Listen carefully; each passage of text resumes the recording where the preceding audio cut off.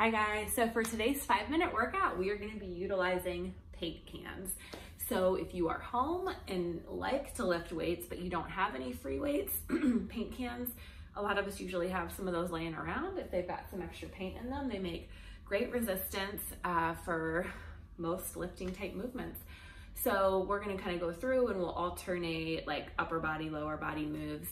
And yeah, let me show you guys here. So I have a heavier set and then a lighter set. So I'm going to start with my lighter ones for the first arm move, but the first one is going to be bent over rows. Okay, so what we're going to do is I'll show from the side. Actually, I'll show from the front, then I'll turn to the side. We're going to hinge at the hips. Okay, so make sure you have a nice flat back when you hinge at the hips. All right, so legs are slightly bent. And then we're going to take those paint cans and we're going to just drive the elbows straight back. So of course, make sure that neck is nice and soft. You're basically bringing up those elbows to about a 90-degree angle and then straightening back out. You're keeping those elbows close into the rib cage, core is squeezing, back nice and flat. Okay, but just make sure you've got a nice firm grip on the paint cans. All right, so those bent over rows. And then I'm gonna go to my heavier ones and we are just gonna hit some sumo squats here with weights.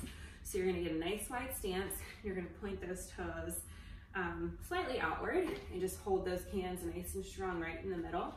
And we're just gonna sink down and press up.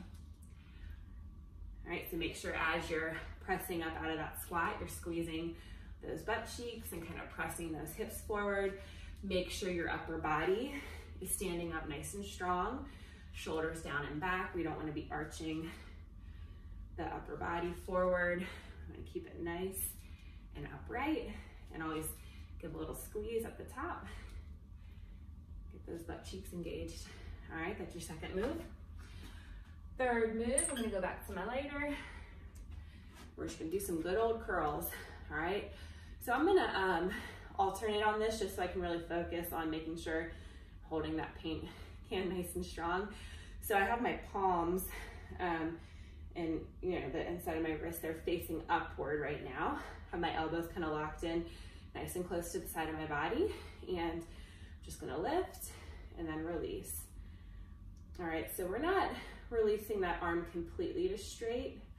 You're gonna have a slight little bend here, but just nice and slow and controlled, alternating. And like I said, keep those elbows pinned in close to the side of your body. All right, you guys, I'm gonna switch back to my heavies.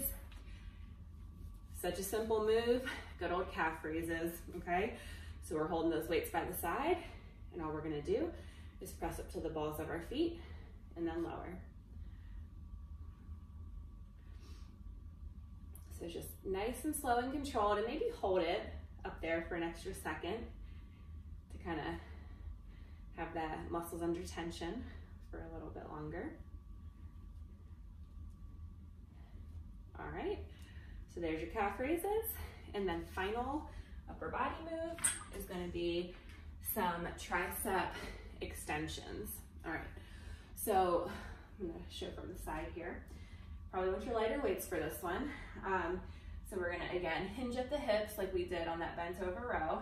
And what we're gonna do is we're going to bring those arms up to 90 degrees, elbows in close to the body.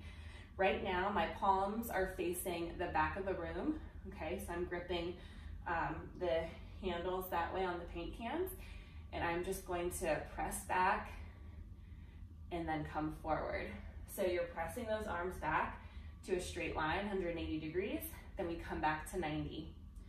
So just work those angles, 180, 90. So those triceps are under tension right here at that 180. Nice and slow and controlled.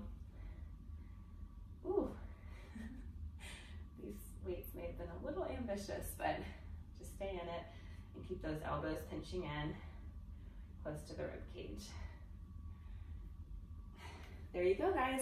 So if you want to make this a 5-minute workout, there's lots of options, but one thing you can do is you can do each move for 50 seconds, okay? And then you just take a little 10-second rest. So So do that for each of the 5 moves. Then of course, if you want to make it a bigger workout, you can do multiple sets. But yeah, hope you enjoyed that one.